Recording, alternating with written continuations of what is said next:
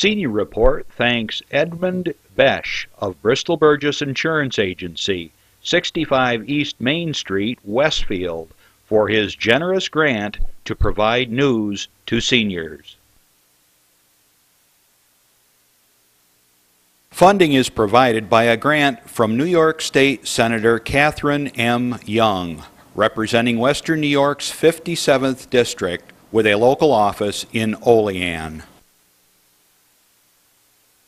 Funding is provided by a grant from Absolute Care of Westfield, committed to returning the favor to those who spent a lifetime caring for others. Absolute Care is located at 26 Cass Street in Westfield. Dave Cass and Rick Newell provide funding on behalf of the Lakeview Hotel and Restaurant at the Docks, located on Water Street near the lake in Mayville.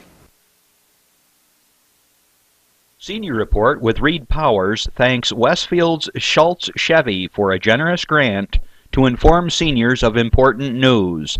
Over 50 years of service to Westfield by Chevrolet, Schultz Chevy across from the school. From the Access Channel 5 television studio in Mayville, it's Senior Report with Reed Powers. Senior Report is broadcast live throughout northern Chautauqua County on Saturday morning from 9 to 10 a.m. each week. Call in and share a thought, make a comment, ask a question, or simply wish someone a happy birthday on Chautauqua County's only live call-in senior program.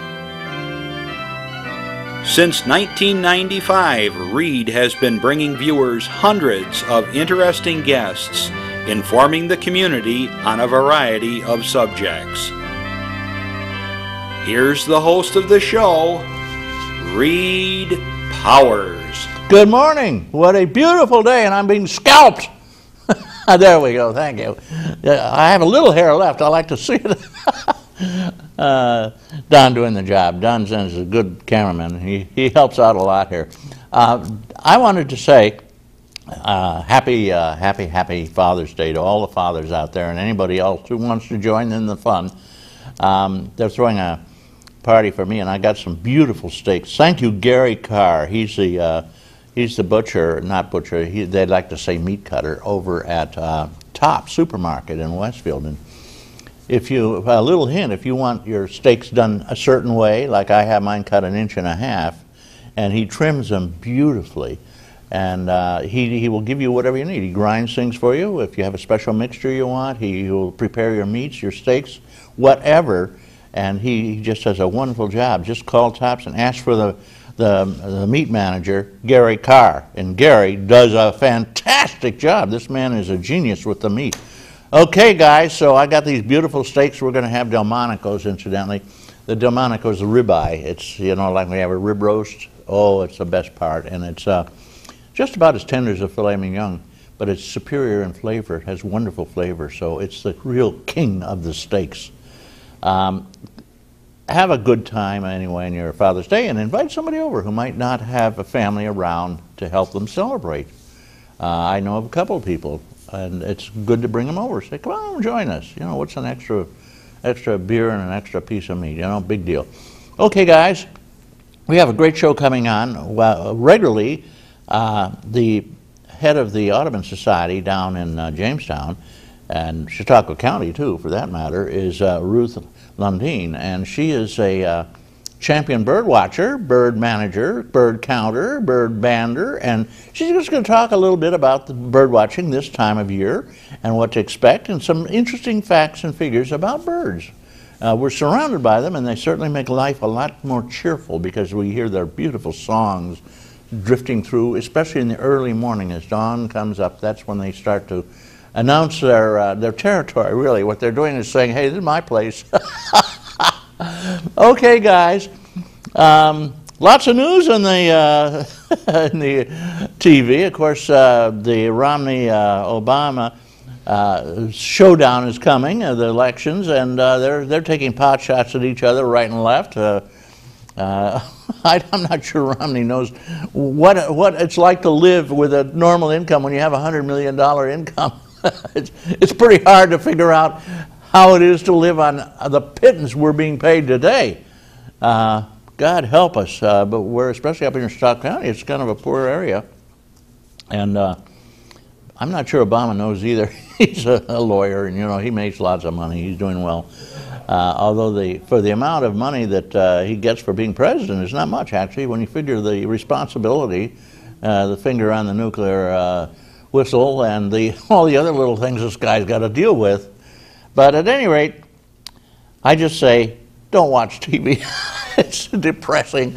People shooting each other, and accidents and all the nonsense, and you don't get much about the wars, of course, that we're fighting all over the world, and especially in Afghanistan, and losing our kids over there, and spending money we don't have and never will have. We've maxed out our credit cards, and we maxed out our children's credit cards now. Now they're working on our grandchildren's for the expenses of these things. And you know, you're talking $1 trillion a year. Don't let them kid you.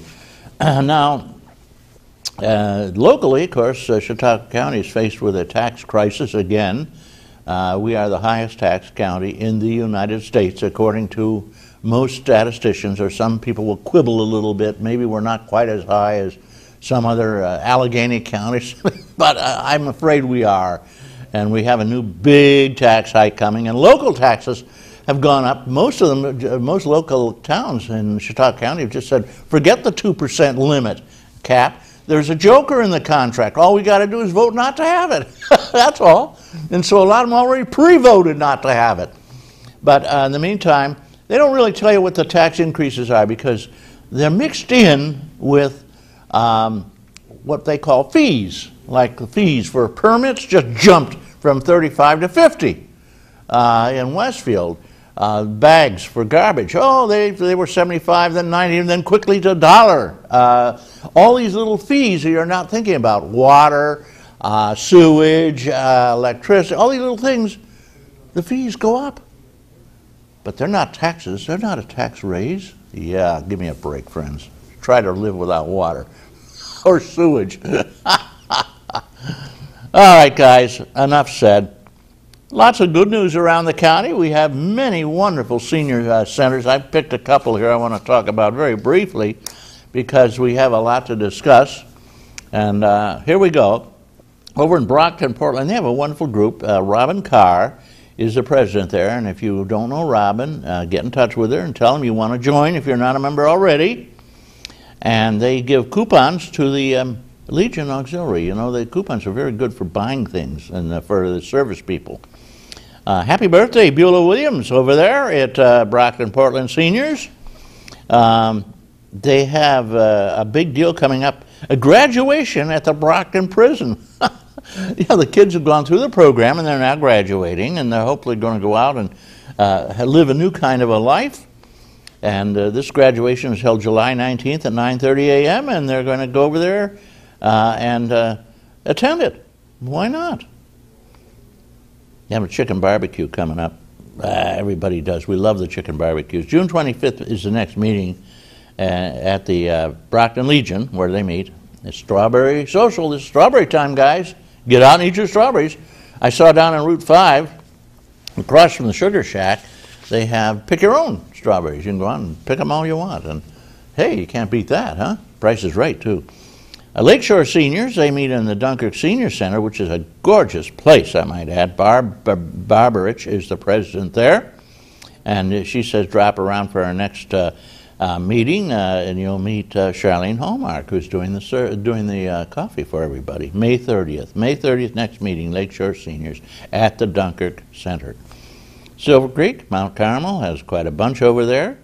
And they had a door prize, which was a hanging basket, won by Dolores Triller, they tell us.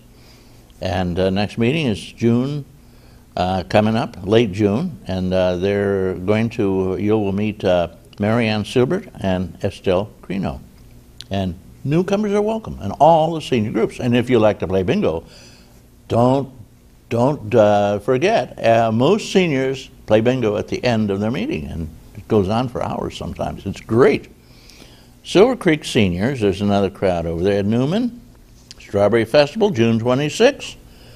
And it says on May 29th, the Suskas will furnish the food. I have a feeling that's a misprint here. They often serve pizza at the meetings, incidentally. And the United Senior Citizens, that's quite a big gang. It's senior leaders. And they meet at the Fredonia Beaver Club usually.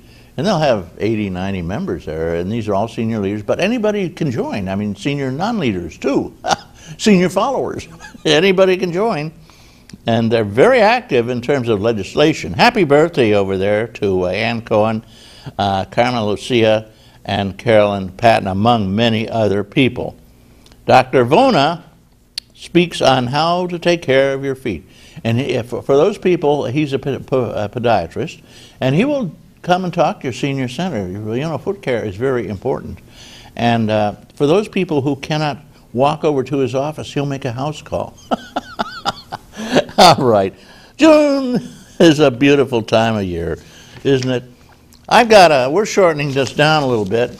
I have a lot of other stuff here, but they're telling me my time has expired already, and they didn't give me very much time this time.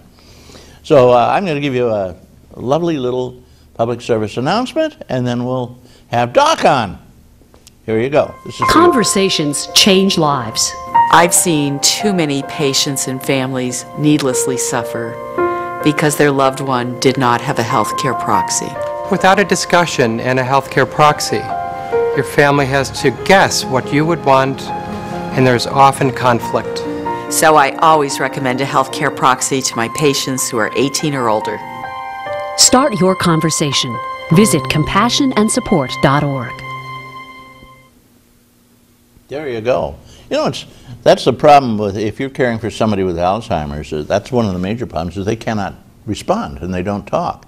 And so you can sit all day long without a word with someone else, but you live a lonely life because unfortunately they're no longer able to talk. All right, we got a guy he's quite able to talk. His name is John Hamels, and he's affectionately known around here as Doc. Doc Hamels, you're on. Good morning, Reed. Before they put the camera on me, I want to point out that coming up this Thursday, Reed, I don't know if you're going to be able to make it, but there's the Bemis Point Heart and Soul Project, as you can read. It's at 6:30 at the Lawson Boating Heritage Center, which is a new museum, and it's going to have a lot of celebration. They're going to be talking about the stories of Chautauqua County, the lakes and so forth. I believe it has a lot to do with the shipping industry and all those sorts of things here in Chautauqua County. So that's coming up. Also today, if anybody has some need to do something fun, go to Randolph. They are having their big Arts and Crafts Festival, their 40th anniversary. Good morning, Ruth. I missed you. Well, folks, y'all been watching Nick Wallenda last night. Did you watch that, Reed? I missed it. He made it. He got to the other side. We were all wondering if and he had to show his passport. Did he? I was wondering what would happen if he didn't have his passport, if they make him walk back and get it. Maybe they'd put him in jail. Yeah. Well, anyways, folks, Nick Wallenda, big deal. All right, here in Westfield, I got a scoop, Reed. Go ahead. All right. I found out that we had an early stuntman here in Westfield. And maybe you know who this is, Reed, when I describe it. I was down to Zebros, and shout out to Zebros. There are some of our viewers over there. Hi, guys. A gentleman over there pointed out to me that he knew someone here in the Westfield area, that had a rocket bicycle. And so I see a big laugh over there, Yeah, Reed. jet propelled. Jet propelled. That was Reed Powers. He was long before Evel Knievel. He was bottling natural gas out of creeks, and he was shooting over gorges in his rocket bike. What's that all about? Well, I actually used gunpowder. And one time I used a little too much, and I had everybody in town coming down to watch it, and I lit her up, and it blew up. Caught my pants on fire. Fortunately, there was a puddle nearby. I jumped in the puddle and sat in it, and no injury occurred. But How old were you?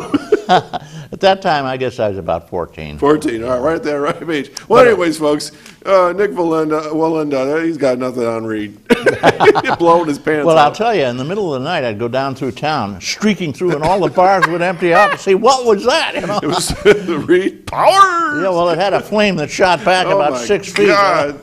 Kids, don't try this at home. Made an awful